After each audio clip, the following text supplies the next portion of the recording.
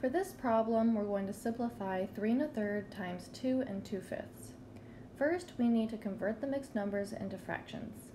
3 1/3 is equal to 10 thirds, and 2 2/5 is equal to 12 fifths.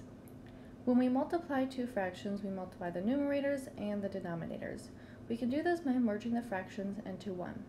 So this is equal to 10 times 12 over 3 times 5. To make this easier, we want to find factors of 10 or 12 which are equal to 3 or 5.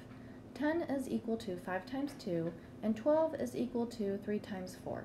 So in the numerator, we have 5 times 2 times 3 times 4, which is all over 3 times 5. Since we have a 5 on the top and the bottom, these will cancel out, and since we have a 3 on the top and the bottom, these will also cancel out. So we are left with 2 times 4, which is equal to 8. And this is the final answer.